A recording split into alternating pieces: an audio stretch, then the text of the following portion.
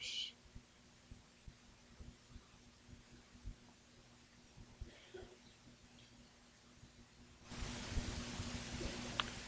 Matthew, the 13th chapter, beginning with the 44th verse.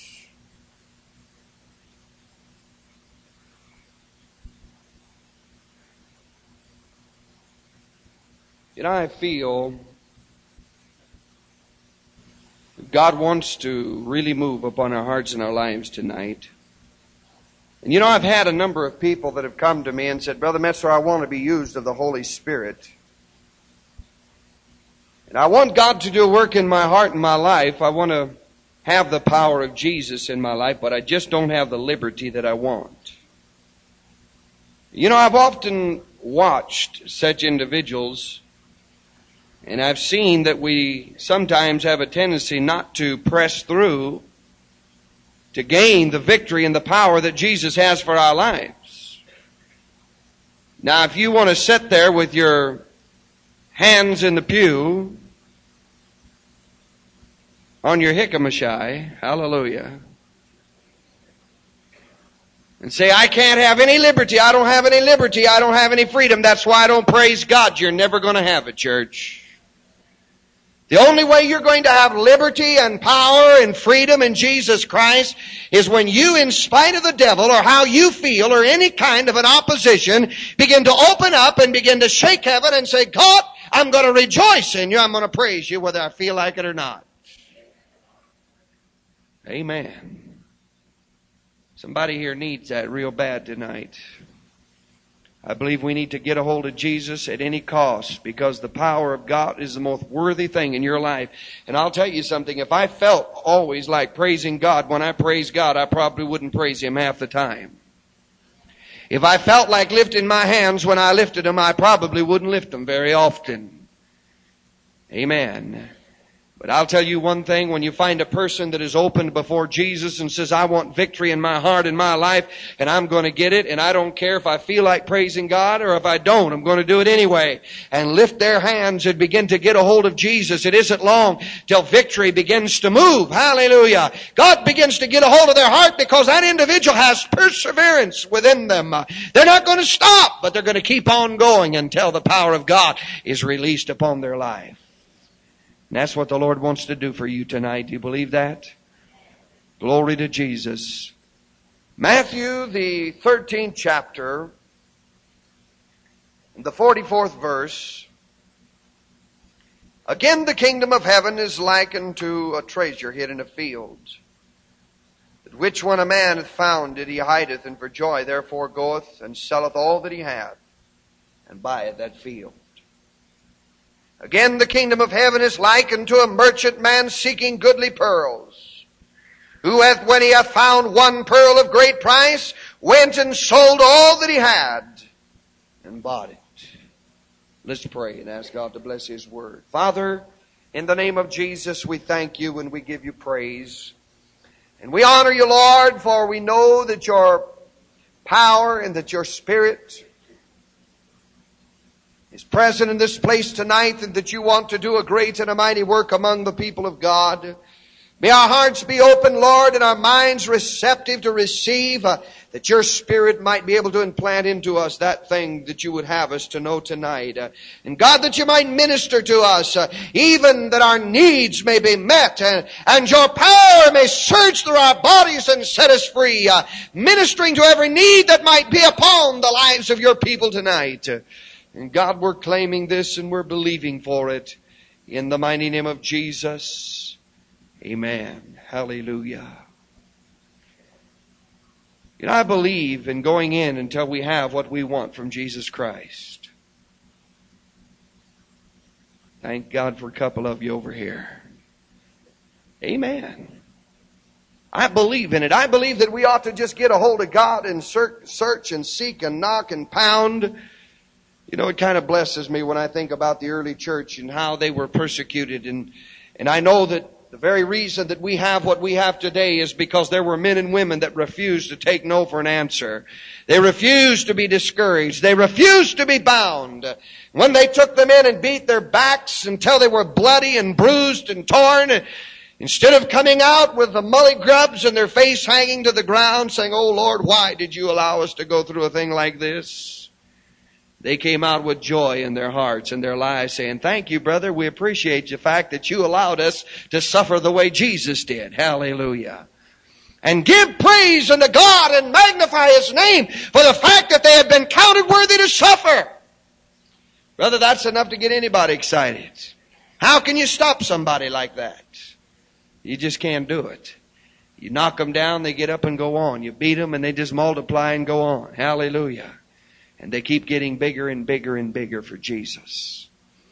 You know, I believe in this scripture that we've read tonight, Jesus was giving us a scripture that would illustrate the necessity of being able to persevere and to search and to hunger for the things of Jesus Christ.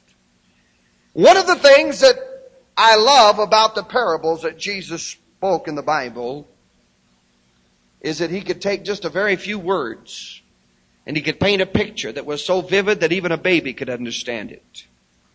Now there's a lot of people that don't want to understand it. Amen. Every time I found somebody said, "I just can't understand. I just don't, that doesn't make sense to me." I've usually found there's a reason inside of their heart and their mind. They just don't want to believe what God's got for them. But He made it very clear. He made it very vivid. Very easy to understand. For example, in this scripture tonight, Jesus said, "The kingdom of God is like a treasure hid in a field, that which when a man hath found, he hideth, and for joy therefore goeth and selleth all that he hath, that he might buy that field." I want you to picture this scene in your mind tonight, and I want you to look at this man. I was talking on this very same subject in my church a few months back, and I made a terrible mistake. God help me not to make the same mistake tonight. We were talking about sharecroppers being blessed and how this man must have been a sharecropper, sharing the income that he made off the property with the man that owned it.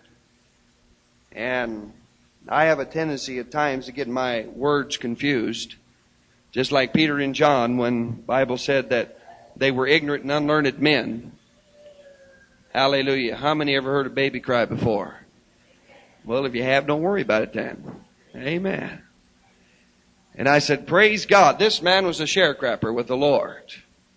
So amen. I've paved the way. If I get my tongue twisted and say the wrong thing tonight and anybody laughs, so help me, I'm going to throw a book at you. Praise the Lord. I believe this man was a sharecropper. He must have been. Because the land that he was farming obviously was not his. He labored there. He worked there. And evidently this man had rented a piece of property, or he was leasing it, or a sharecropper, for instance, he would plow and cultivate the fields and plant them and then reap. And when he'd get his harvest, usually he gets 40% and his 60% goes for the rent of his property and so on and so forth. And this man was no doubt a sharecropper who had taken part of this land. He was out there laboring in the heat of the day, plowing away with a crude plow, the instrument of work that he had in that day. He didn't have any air-conditioned tractor like we might see going across the field today with a little plastic compartment around it, all nice and cool on the inside. But he had a crude plow with oxen that were tied to it, the reins wrapped around himself. And he was plowing out there in that field and working and laboring, and the sun was beating down upon his head. And he was probably thinking, what a terrible, hard, difficult life it is. One day it's going to be better. One day my ship's going to come in. One day I'm going to be able to provide for my family. One day I'm going to see their needs met and all the things that they've always wanted and desired. I'm going to be able to provide for them. And this man, as he labors in the field and as he works away in the heat of the day, plowing and working the hard, sun-baked soil. All of a sudden, his plow stops. It struck something. And he lays down his plow, beginning to curse the soil again, thinking it was another rock that had made his hard work even a little bit harder.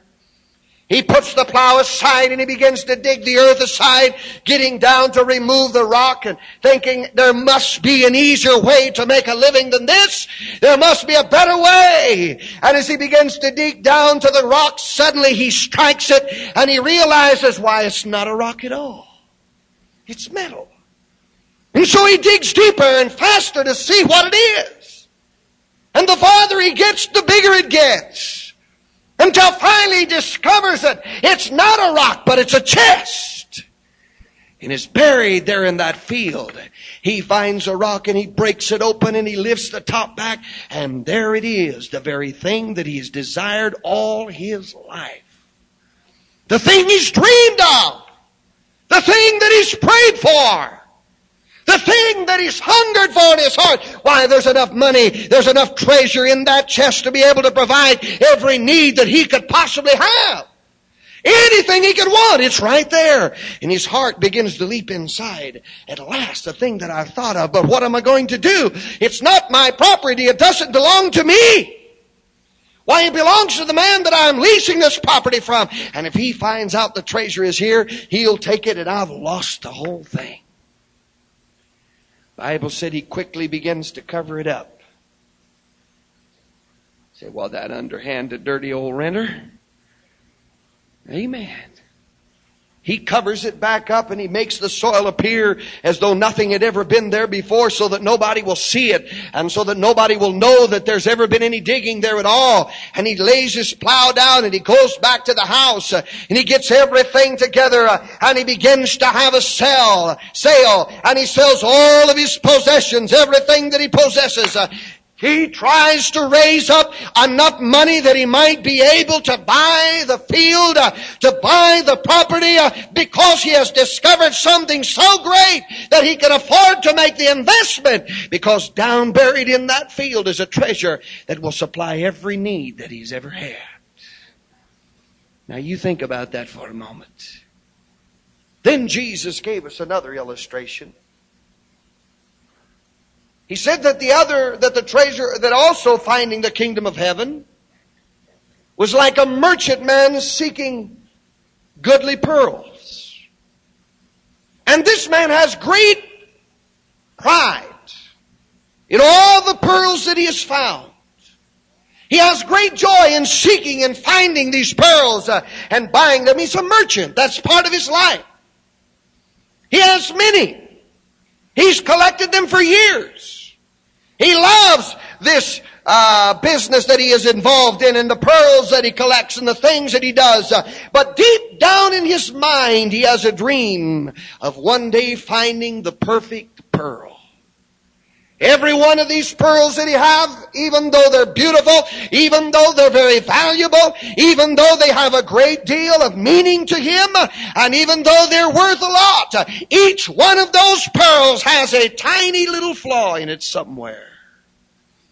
And this man thinks and dreams that one day I'm going to discover one that there will be no flaw. And his size is going to be greater than anything I have ever discovered. The perfect pearl. The perfect pearl. One day he's passing through the marketplace. And as he's passing through, his eye sees it. The very pearl that he's dreamed of. The one that he's sought for. The one that he's asked for and prayed about all of his life. There it is right before him. And as the man sees that pearl, he rushes over to it quickly and he begins to examine it. And he puts his little magnifying glass in his eye and he turns it around and he looks at it. He cannot find a flaw. Perfect, just like the very thing that he's looked and sought for all of his life. The price is high. It's going to cost him a great deal to be able to purchase that pearl. It's not something that's going to come easy. It's going to cost all that he's got. The man has it put aside. He goes back and he takes out all of the other pearls that he's bought. He takes out all of his possessions and all of these other things that have become so real to him and that have become so precious to him. And he sells all of them. He gets rid of everything that he might have the price to go back and to buy that perfect pearl.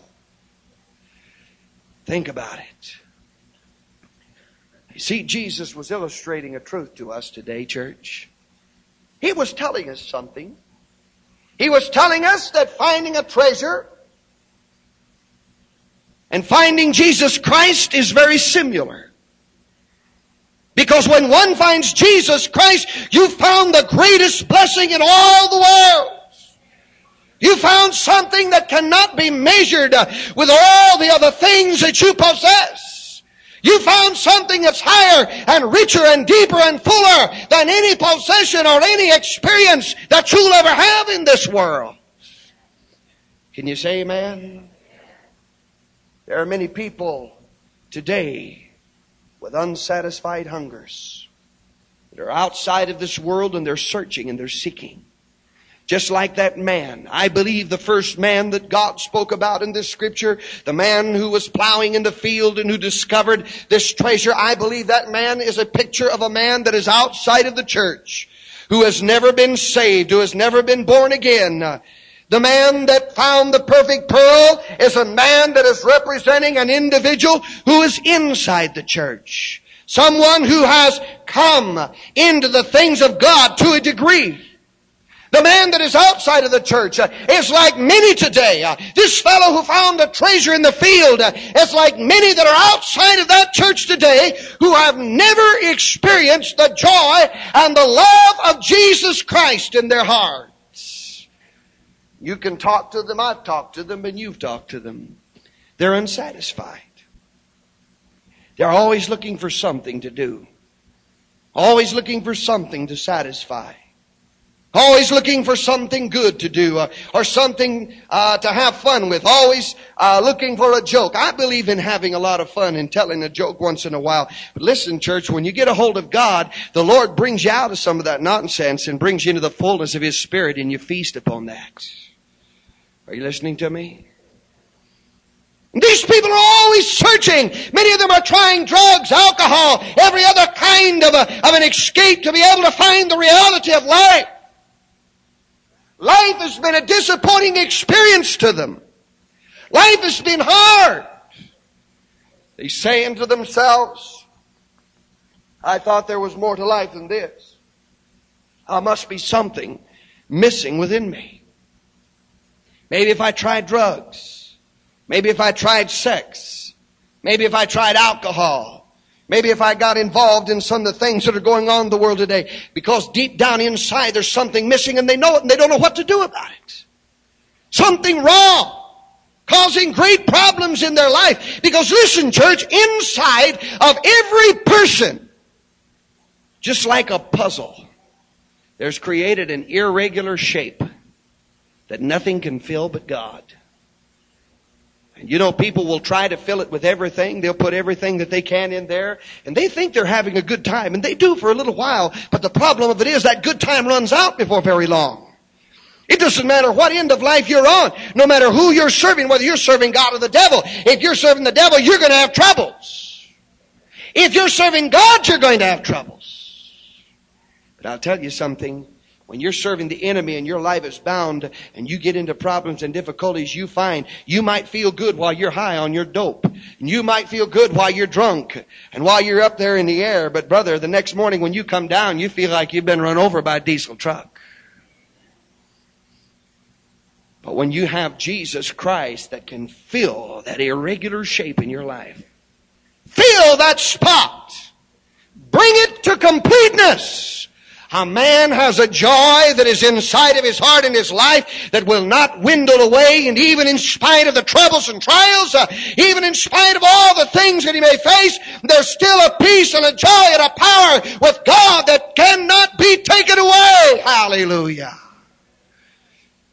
Many today are looking and they're searching and they're wondering. Just like the man laboring in the field, life has been a hard, disappointing experience to them. Troubles on every side. They're thinking in their mind, there's got to be more to it than this. There's got to be something that will answer my questions. There's got to be something that will fulfill my needs. There's got to be something that I'm missing in this life. But though God is forgotten, He never forgets, church. I said He never forgets. There are countless thousands of people that are out there without Jesus Christ right now. And they're out there in troubles and trials and disappointments and heartaches. And a lot of times I believe God allows a little more disappointment and a little more heartache to be added to them to make them search even harder for the reality of God. You know, sometimes when you get things going too well for you, you become satisfied. I said you become satisfied. And God can't do the work in your life that needs to be done. He can't really form you and mold you into that place. And they're having these disappointing experiences in their life. They're seeking, they're searching. But all of a sudden, one day, someplace, when they've reached a place that they know that there is no hope in themselves, there is no way that they can answer life's problems. Sometimes a person has to come completely to the bottom, thinking, I don't know which way to turn. There must be a better way than this. Right there before them. There it is. Jesus. Hallelujah. A treasure that's hid in a field. A treasure that has been right there all the time where they were laboring, but they had never discovered it. They never found it. It's been right there. Hallelujah. Jesus, one that can forgive sins. One who can take away the burdens of life from that individual. One who can mend up that broken heart and give them joy and peace within. And they find it and they see it and they know that this is the only answer to the life that they've been living. Then we find the man who sought goodly pearls. This man found many pearls. He had many in his collection, and they were very, very important to him. And he loved them. But he was still seeking one. He was still seeking another pearl that was perfect. You see, this man is likened to the man that is in the church. He knows what it is to go to church. He has heard the gospel message of God and Jesus Christ preached. He has the pearl of church attendance. He has the pearl of giving in the offering plate. He has the pearl of spending even his 2 minutes in the altars before Him. He has those pearls within his life, and they're important to him, and they do bring some satisfaction. He gets a certain amount of satisfaction out of going to church, and he goes away feeling like, well, I've done my best. God, I've done what you want me to do. I've been to your house tonight. He gets a satisfaction out of putting some money in the offering plate. That pearl means something to him because he can say, God, I support your work. I give to your cause. He gets satisfaction out of helping and instructing the lives of the people that are round about him. Because he can say, Lord, I'm concerned about your saints. I have done these things for you. These pearls are important to him and they're precious to him. But he's still lacking one of perfection. Now, I'm going to be honest with you tonight, church. I've found a lot of Pentecostals in that state. Some of them that want to really get out and do something for God, and some of them that want to do this and that, but they know they're lacking, and it's very obvious they're lacking. All you have to do is look at their life, and you can see they're lacking. Something missing. It isn't there. One minute they're on fire with God, the next minute they're not. They haven't cut loose all of these things of this life, and they still keep doing all these. Oh, it doesn't hurt me. I can go ahead and do it and belong to God. You mean to tell me I can't do this and be a Christian? I can't do that and be a Christian? Doesn't matter what you can or what you can't do and be a Christian. is how much are you going to consecrate your life to God? You see, the point doesn't really lie on what one man told me. He said, "You mean to tell me?" He said a word that I didn't like. And I corrected him. How many have ever been guilty of doing that? He come out with that terrible word, and I said, "Look, brother," I said, "maybe you don't mind blurting out with that kind of garbage, but," I said, "I don't like to hear it." So I said, "Please refrain from it for me, would you?" And I was paying him to do what he did, so I thought I had a right to say it. He said, "You mean to tell me that that word that I said is going to send me to hell?" I said, "I don't know whether the word's going to send you there or not, but your attitude is. Because you're not consecrated to God. You haven't given your life to God. You're lost without Jesus Christ. Too many people are putting emphasis upon a thing or upon a word or an action or something they do rather upon the fact that they give their all to God.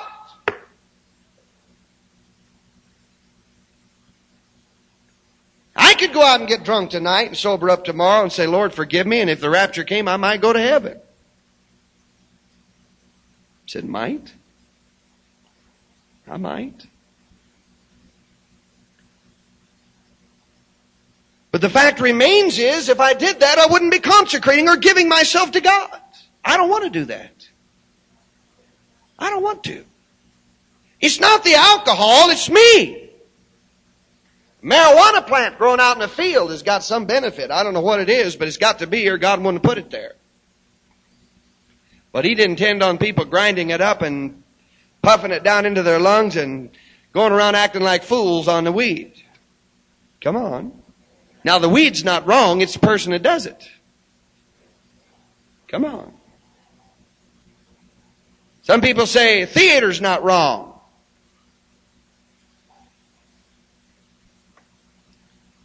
I can tell I'm already starting to meddle. Amen. But I'll tell you this, there's more corruption come out of the theater than any one place that I know of. Say, "Well, there's good things." That's true, but you get watching the good things and it isn't long till you go check out the bad ones too. Just want to see what it's all about, you know. That's it. I can be more effective for God if I know what's going on. Come on. Someone told me about Billy Graham putting on a wig and sunglasses, and so he does that all the time. Puts on a wig and sunglasses, and he goes down into these rock concerts and places like that so he can know what's going on. I said, "Well, if Billy Graham wants to do that, praise God for Billy Graham. Hallelujah. I don't have to go down there to know what's going on. I know what's going on by living clean for Jesus. Hallelujah. I know it's the devil. I know it's his power. I know exactly what he's doing, and I know how to combat him by the blood of Jesus Christ. Amen. And I don't have to go down and partake of his ways and ideas to be able to fight him either. And that's why there's some that are in the house of God who have claimed to do a work for God, but they have never really been completely released to Jesus because of the fact they have not consecrated their all to God. And this is what God wants of your life. He wants more than anything else. He wants you. Man told me one time, he says, "You know something, Brother Metzler?" He said, "I've given a lot to God." He says, I've given this, he named off the money, I've given my time, I've labored. I said, "Brother, you've left out the most important thing of all." He said, "What?" I said, "The one thing that God wants more than anything, you refuse to give." He says, "What's that?" I said, "It's yourself." "Well," he said, "I give of myself." I said, "When it's convenient. But when it's not convenient, you do what you pretty well please. And that's not consecration." This man found certain amount of pleasure in the things that he did. You know, there's a lot of people that will come and associate themselves with a moving church just because it relieves them a little bit of the anxieties and the fears of the hereafter.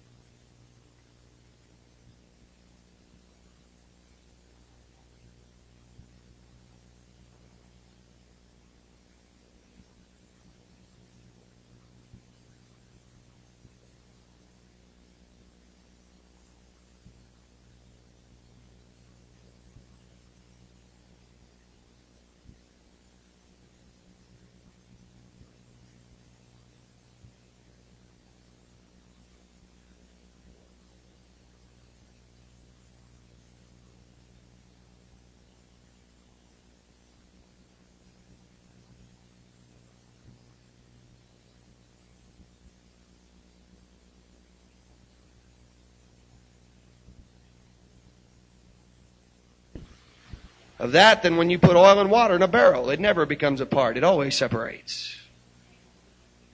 Amen. This man finds pleasure in his works. He has the pearl of works. He's labored.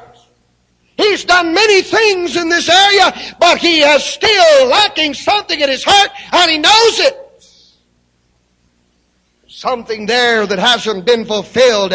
Something there that hasn't been satisfied. Something there that he has not been able to put his finger on, but he knows that he's missing. He knows that he's lacking, and he doesn't know what to do about it. One thing I can say about this man, I appreciate the honesty of his spirit. There's a lot of people know what to do about it, but they're just too darn stubborn to do it. Amen. Come on. He said, Brother Mister, you said darn. That's right, I did. It's the truth. Amen. Don't sit there and give me that Prescott look. They know what to do, they won't do it. At least this man had a desire in his heart for the perfect life, for the thing that he was missing. He knew something was wrong and he was seeking it.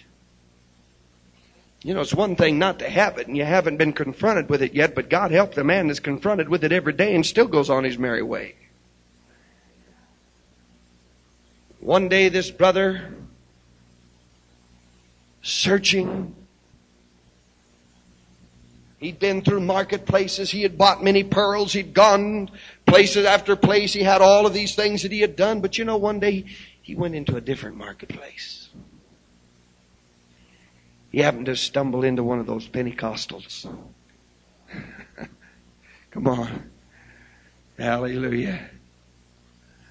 He went in there and all of a sudden it hit him right between the eyes. There it is! The thing that he had sought for, the thing that he had prayed for, the thing that he longed for more than anything else. And I thought about that last night after the service. A fella came up to me last night, very down to business, introduced himself, shook my hand, said, I'm so-and-so from Tucson. Glad to meet you, and I want you to know that I'm here, and I ain't never seen anything like this in all my life. He said, I am a Baptist. I said, well, God bless you, brother. The Lord loves a Baptist too. Well, I know that, but he said, we sure missing something. Said, I've never seen. Why, he said, you were touching those people, and wham, they were falling down. Now, he said, I was right there where I could see it. And he said, you weren't pushing on them. Some power was hitting them. And he said, the power that I felt in this place was good, brother. This must be God. Hallelujah. He said, when are you going to come to Tucson? I said, I just left there 2 weeks ago. Well, I didn't hear anything about it. I said, well, I'm sorry about that. But I said, I told him it's a little church just off 6th Street down there. Gave him the directions to it. Said, it's called The Door. And I said, they know about it. Go down there and you get zapped. Hallelujah. And I said, maybe I'll be back there before long again. Praise God. You see, this man was confronted with something that he had never seen before. Something that was totally new. I'm sure that he was sincere in his heart with what he was doing and what he had, but he was seeking something from God that he had not yet received. Hallelujah. And when he was confronted with it, he was ready to grab onto it because he saw the reality of the power of Jesus Christ. Oh, I'll tell you, I get so stirred, church.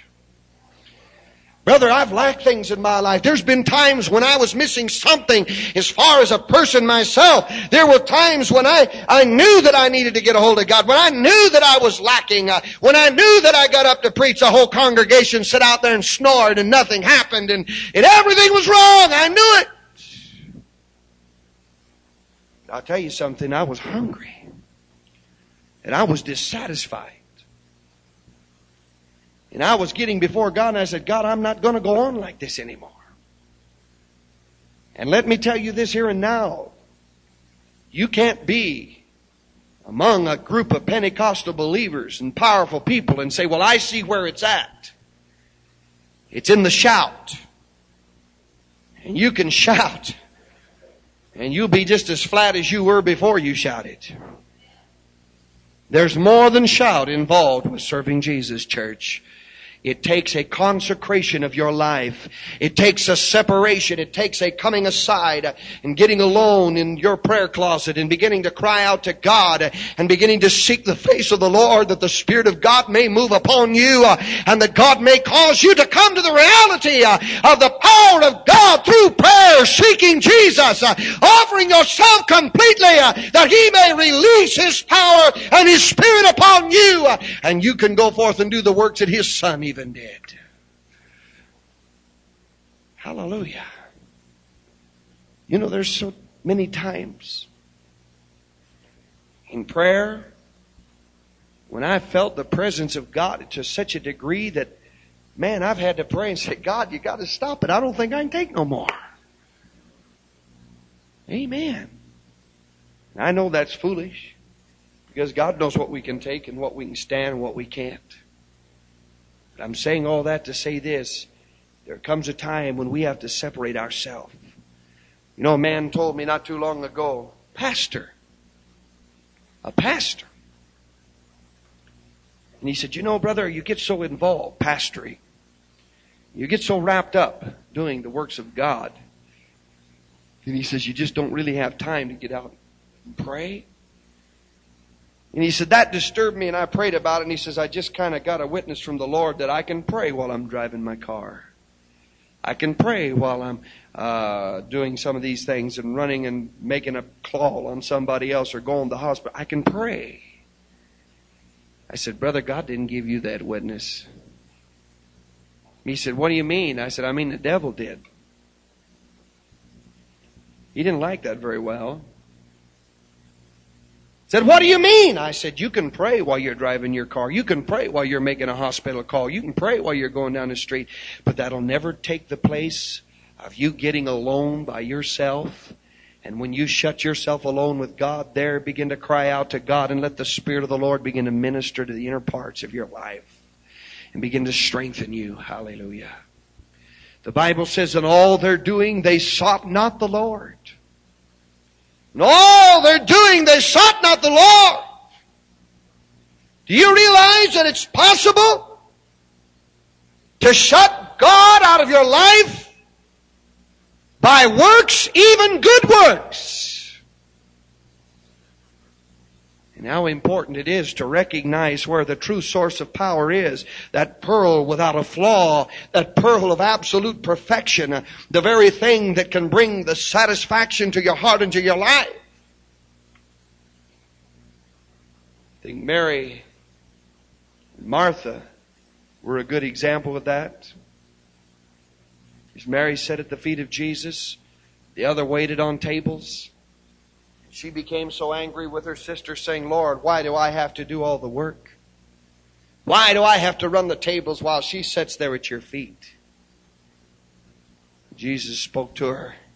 He said, she has chosen the wise way to live. She has sought the Master. And you know, it's so easy to become involved in God's work. Hallelujah. Man, you can even get so involved witnessing that you can forget to pray. Don't you misunderstand me, brother. I believe we need to witness. People need to be taught and hear the message of God. But I'll tell you one thing. You don't just stop at the witness. Jesus said, but ye shall receive power. After that, the Holy Ghost is come upon you, and ye shall be witnesses.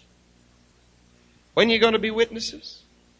After the Holy Ghost has come upon you.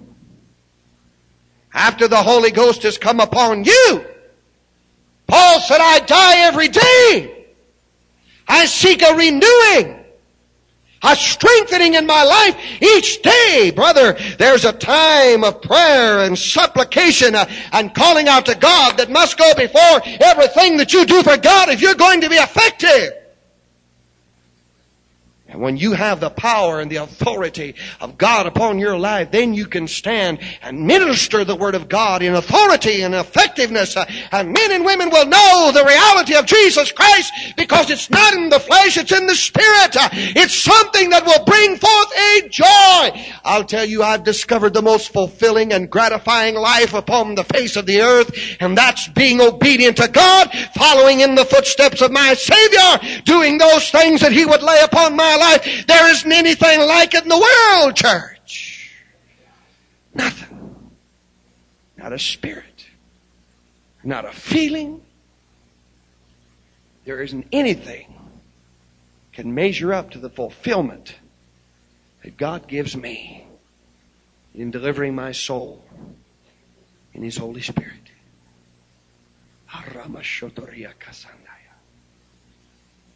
That blesses me, church. You know, I feel like God's speaking to hearts right now. You say, well, God's called me to do this, or God's spoken to me to do that. Fine, but you better let Him trim a little bit of the excess off. You better let Him get a hold of you. You better let Him get you into the closet. You better let Him turn you around and begin to shape and mold and form your life into the life that He wants you to be before you can be used. Hallelujah. The Spirit of God in the way that He wants to use you. This man discovered it. The answer. The thing that he had sought for. There it was in Jesus. Now the thing that I noticed was so prominent out of this whole Scripture, the thing that seemed to be so outstanding in this parable, was that both parties, both the man outside of the church, that man that was plowing in the field, and the man that was seeking goodly pearls, both parties at the end of the story went out and sold all that they had. They got rid of all their possessions that they might be able to obtain the treasure, because the treasure was worth it. Are you listening? The treasure was worth it. Hallelujah. They sold it all. They willingly gave of themselves and all their possessions. They laid them upon the line that they might have that treasure that they had found. It was greater than all the other possessions that they possessed. I've often thought what would happen. That man who had been plowing in the field found the treasure, went back to his house and sat down and began to think about it and thought, well, it's a nice treasure. It could do a lot of things, but I kind of like it the way I am.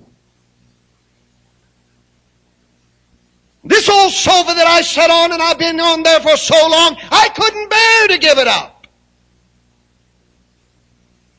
Sell this. Got the corner gone where the cat had chewed on it. Kind of sentimental.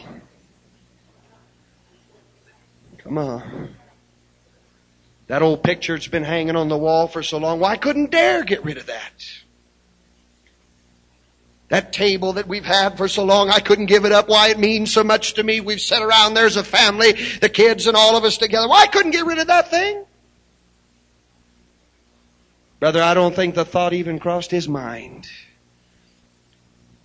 In light of becoming a millionaire, those worthless pieces of junk that he had in his house was nothing. He would have sold those and the clothes on his back to be able to get the amount of money that he needed to buy the field. Likewise, the man who found the pearl would have sold all that he had in order to be able to purchase that pearl at a perfect price, because the treasure was worth it. I said the treasure was worth it. And I'll tell you something, church, there isn't anything in all this world that is worth what Jesus Christ is to your life. I don't care what it costs you. I don't care how sentimental it is. I don't care whether you think you can do it and be a Christian or not. I can still do this and be a Christian. I can still go here and serve God. I can still do that and be a Christian. God knows my heart. I'm mature enough. I'm spiritual enough that I can get away with it. Been 1,000 like you that have said it before you did. Every drug addict that's on the needle always tells himself, I'm going to be the one that don't have to get hooked on this thing. I'll get away with it. Every alcoholic that's walking down the street, he tells himself, I'm the one that's not going to get hooked, not me. I'm mature enough. I can handle it. In fact, he's telling himself up to the day he lands on Skid Row, I'm not hooked, I just like it. That's a real cop-out. Come on.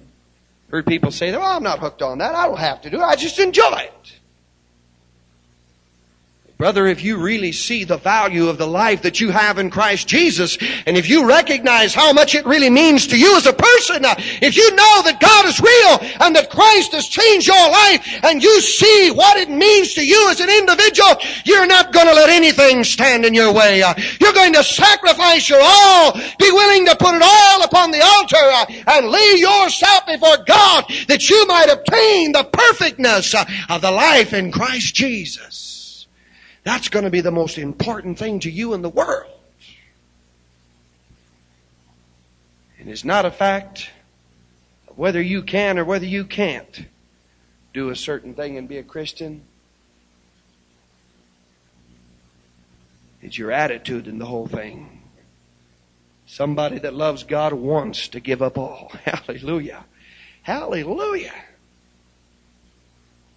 I had a friend of mine that just got saved in our church, and he was riding down the highway with me in a car, and he said, you know, Brother Metzler, he said, God did so much for me. He said, He changed my life. He said, I used to go into those filthy movie screens, some of these pictures that they showed.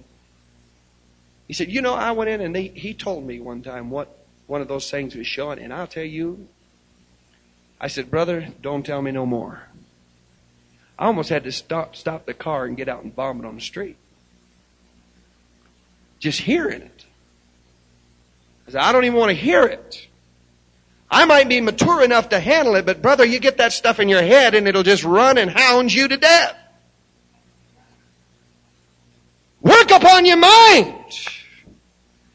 You need to have your mind cleansed and separated and purified by offering your all to God and putting all these things in the past and saying, Lord, I'm going to separate myself to you now, and I'm going all the way for God. And nothing's going to stop me or hinder me. The disciples left all they had and followed Jesus. It was an illustration too. Leaving everything they possessed behind, their works, their occupations, and everything they had, just to follow Jesus Christ. Paul said, it may be a difficult life, but I can do all things through Christ, which strengtheneth me. Hallelujah. I count all things but loss. Even my education, all I've learned, I count it but dung for the excellency of the knowledge of Christ Jesus, my Lord. That to me is more important than all these other things that I've learned over the years. Hallelujah. I believe that if we are willing to submit our heart to God tonight and our lives to Jesus, there isn't nothing that God can't or won't do in your heart and your life if you just yield to Him. Do you believe it? Would you pray with me?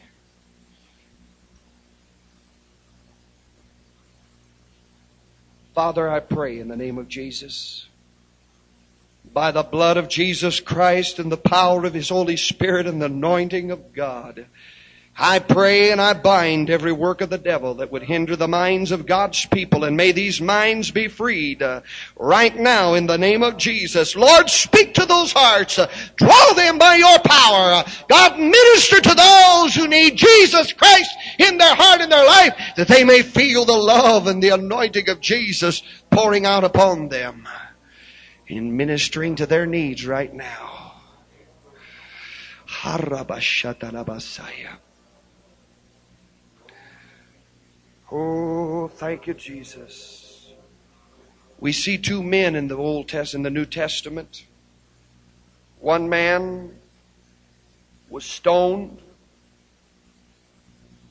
but died praying for the ones that stoned him. with the joy of Jesus Christ in his heart. And the men that were doing the stoning, they gnashed with their teeth. They cried out as though they were in pain. It seems as though this whole thing was reversed.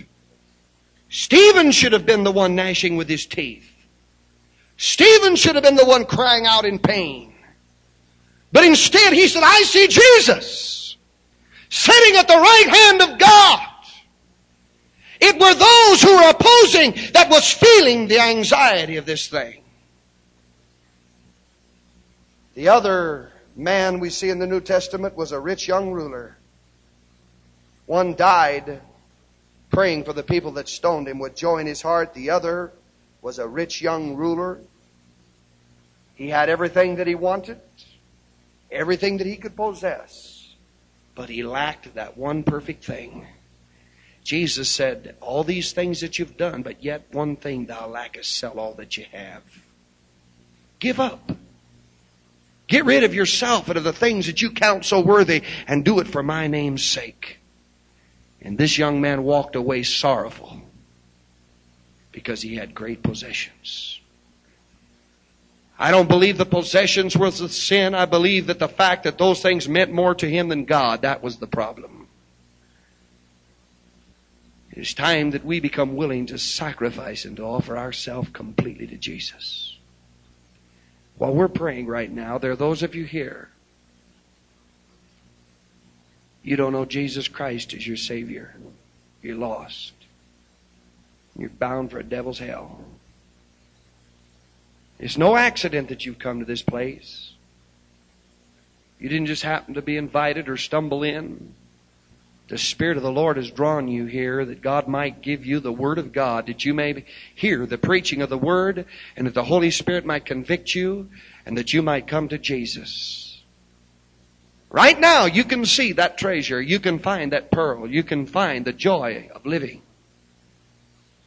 And you've seen it on the faces of these people that are around you. You've seen them rejoice. You've seen the peace in their heart and the joy that they've got that they didn't used to have. And you can't deny it. You might want to excuse it, but you can't deny it. They've got it, brother. There's something there. You can have it too. I challenge you, everybody that's honest with God right now, be willing to say, Brother Metzler, I know that I need to get right with Jesus. I need to be a Christian. I want to give my life to God. I want to be saved. Would you just lift up your hand quickly? Slip it up. Pray for me. Come on. Takes courage, I know, but that's the only kind of people God can use. He don't want no cowards in His army. He needs men, women that are willing to step out and say, yes, Lord, I know that I need something and I'm willing to get it. Man could have sat down by his treasure, forgot the whole thing, and missed out on the greatest opportunity of his life. Some of the greatest opportunities that you ever have may pass you but one time. And if you don't seize that opportunity while it's there, you can miss it and alter the course of your whole life. God's speaking to you now. Would you slip up your hand quickly? I know it. I know it as sure as I'm here. There's a brother God's speaking to very heavily. I can feel it in my own soul right now. Man, God's convicting. And you're not right with God. You know you're not right with God. I know you're not right with God. And the Holy Spirit knows it. And He's working on you. And He wants you to submit your life to Jesus. Just slip up your hand. Come on, quickly. We're not going to take a lot of time, but I feel the power of God moving in this place. Slip it up and slip it down so you can pray for me. Pray for me. I want to be saved. Yes, I see your hand. Are there others? Come on. I know I'm not right with God, but I want to be, and I desire your prayers. Would you remember me in your prayers? Lift it up.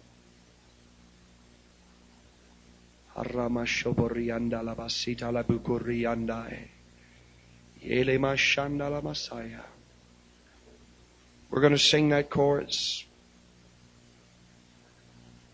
Oh, singing hallelujah, hallelujah, praise and glory to His name. As we sing it, I want you to remain the attitude of prayer just the way you are now. And I want those that lifted your hand, if God's speaking to your heart. You just come on. If you did not lift your hand and you know you should have, I challenge you to slip out of your seat.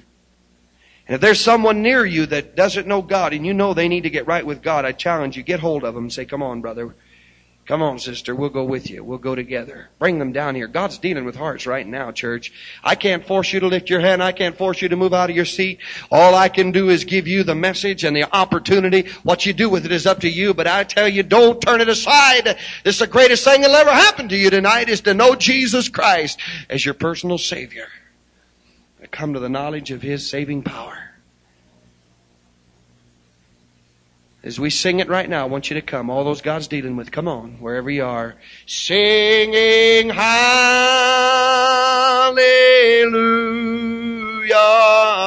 hallelujah. Praise and glory to His name.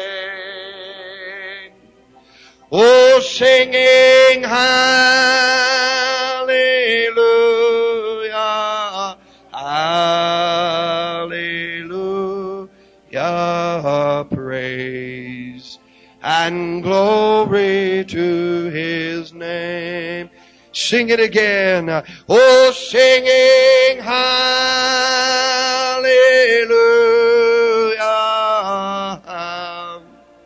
hallelujah, praise and glory to His name. Oh, singing hallelujah,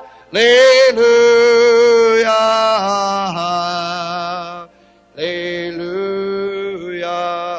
praise and glory to His name. Oh, we're going to sing it again. I just can't help but feel there's someone missing God. In fact, I not only feel it, I know it.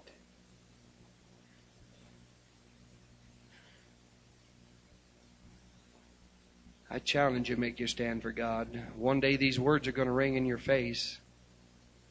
One day you're going to see this thing all over again, and you're going to say, why didn't I make that stand? Would to God I would have heard and answered. Then it'll be too late. Jesus is speaking to you now.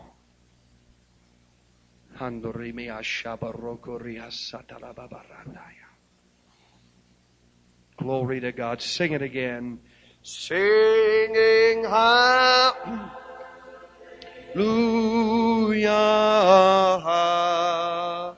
hallelujah, praise and glory to His name. Oh, singing hallelujah,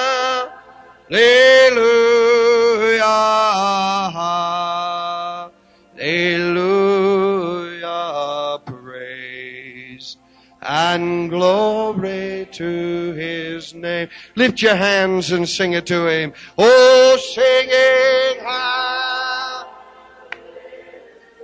glory, hallelujah, praise and glory to His name. Oh, singing hallelujah,